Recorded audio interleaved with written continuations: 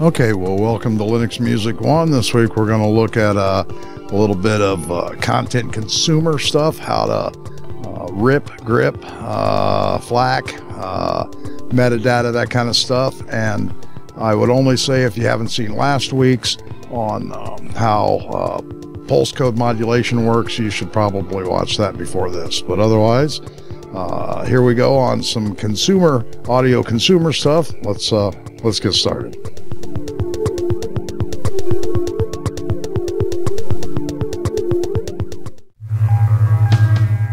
Well, okay, let's get started here. If you come from a Windows environment and you really care about the rips that you get, then you probably know EAC. On Linux, cdparanoia is the same thing. Paranoia is a project that is a really, really robust Linux interface that's meant to just read CD drives. cdparanoia is its kind of app for reading CD audio off those drives, and it doesn't re-record anything. It just reads the LPCM data.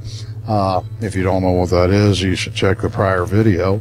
But it's going to try to take care of jitter. It's going to do whatever it can. So the first thing you do when you have cdparanoia installed is just get a check. Put in cdparanoia -A, and it's going to analyze things, and it's going to go check your drive and see what it can do and tell you all kinds of details about your drive. Go look at it, see if it can get a good rip. And this thing's intentionally made for no matter what CD drive you have, no matter how old it is, how obscure it is.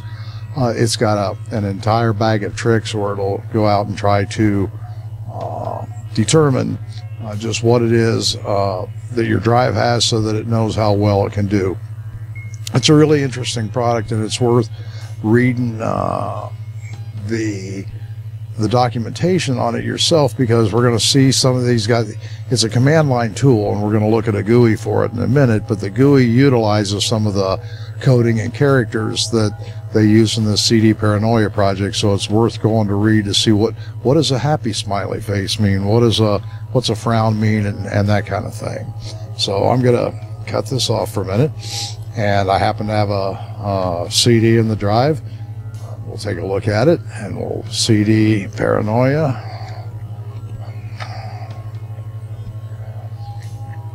And it'll go out and take some quick look at it. It happens to be Coco Taylor, Queen of the Blues, and so we're gonna look at a GUI here in a minute, and we're gonna take this cdparanoia, and it will mix. I like to rip to flac. Flac is again, if you didn't see last week, you should. Flac is lossless, so it will create. I mean, given a decent bit rate and bit depth, it'll create a perfect copy of whatever is the audio that's on there. So we're going to, and since this thing's reading the digital audio right off of it, your flac is only really taking that digital audio and putting it in a lossless format, compressing it. For myself, I like to use the level 8 compression. That's the best it's got, and I find that it gives me a 5 to 8% reduction over say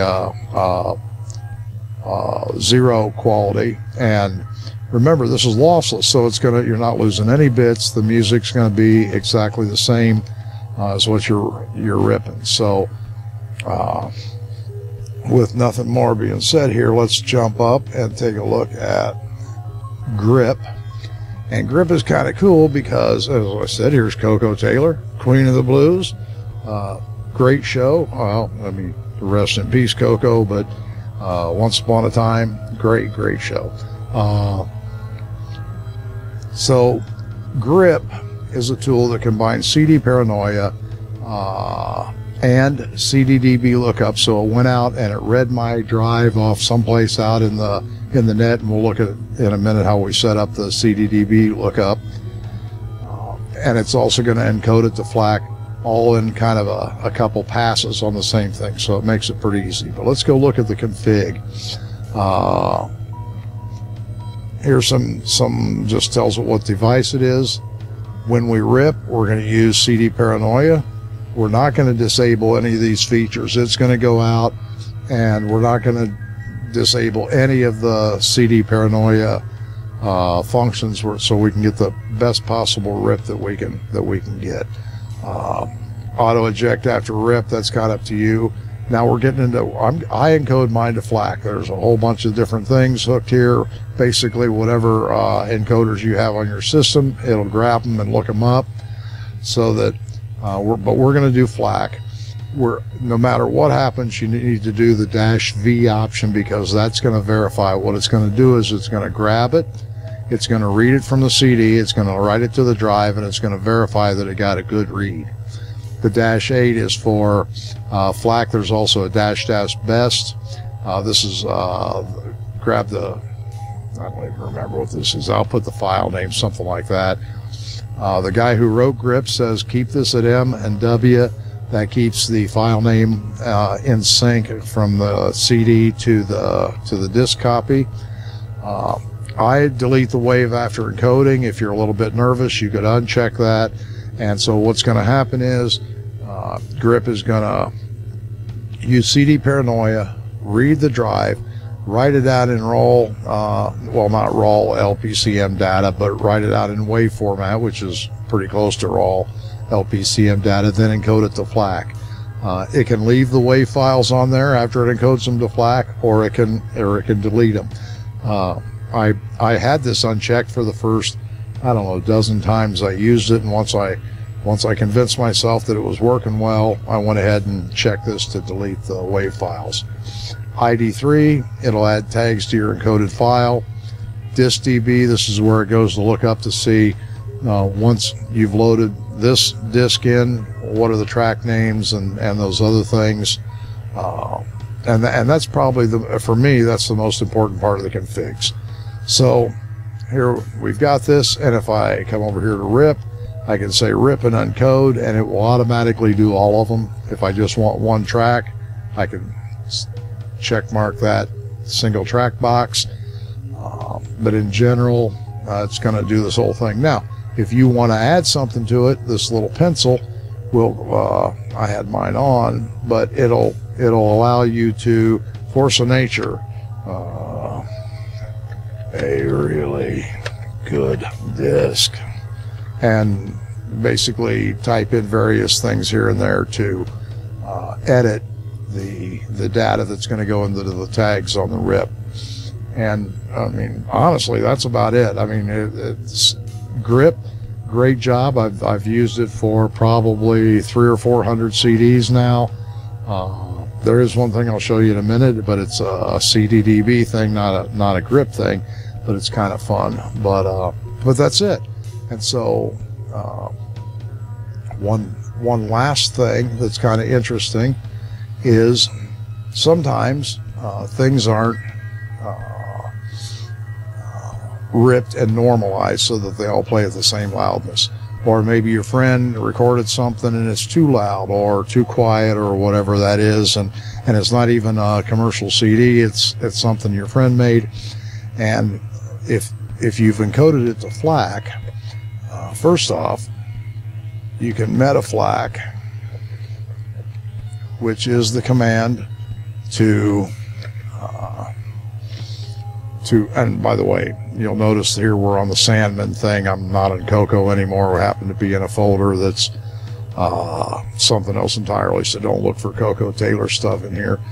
But metaflac will give you details about all the metadata on the FLAC files that are stored on the disk. So if I put metaflac splat or -- list for all of them, it goes out and looks at them and gives you all kinds of information.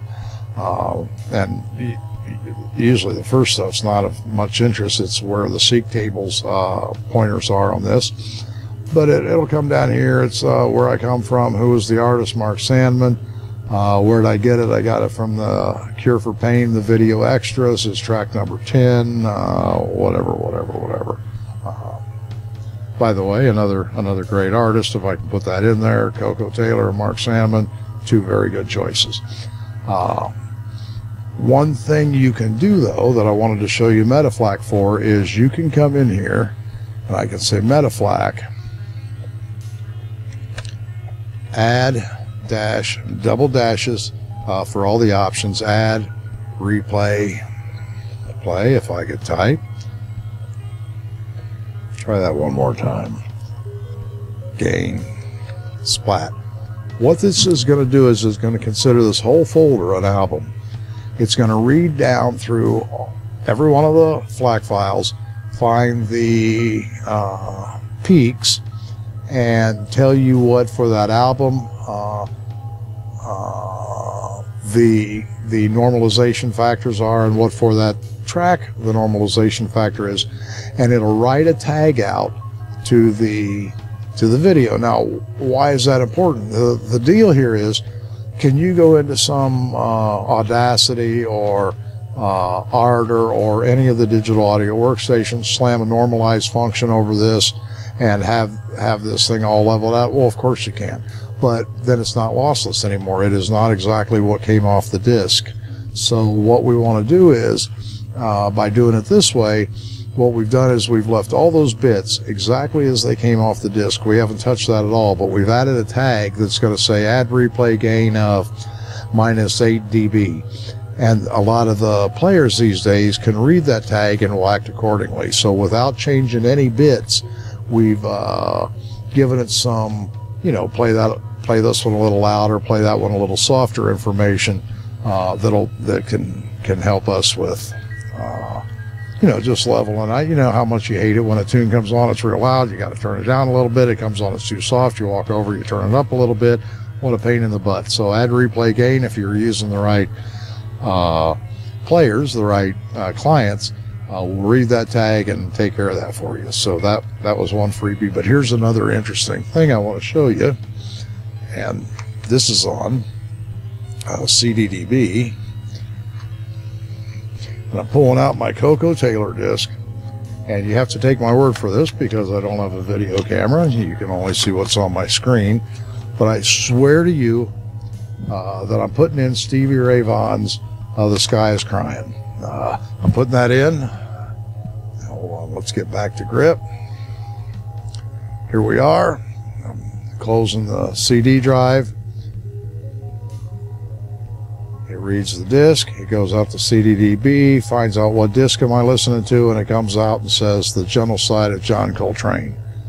Why? You can put a Stevie Ray Vaughan honestly acquired commercial disc, I bought it in a music store,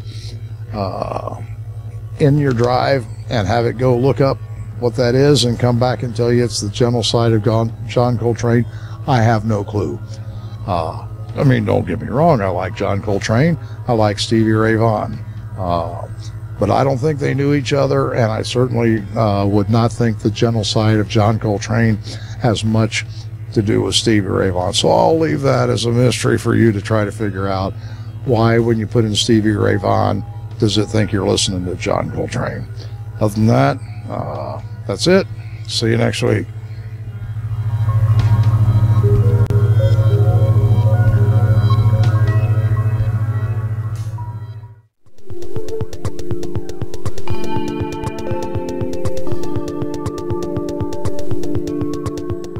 Okay, I don't know if that was helpful to you, but I hope that it was. Certainly working through all those details on the options for grip, how to best rip with cdparanoia, that was very helpful to me in getting all the music on the streaming server, as we discussed for how I spent my summer vacation. Anyway, next week we return to content creators. We're going to look at Harmony Sequencer, which is a MIDI sequencer that is really oriented towards improvisational performance, which, I mean, if you think about it, a sequencer and improvisational, it's kind of an oxymoron. So it's an interesting application. I think you'll like it. So that's it for this week. Any questions, let me know. And otherwise, I'll see you next week.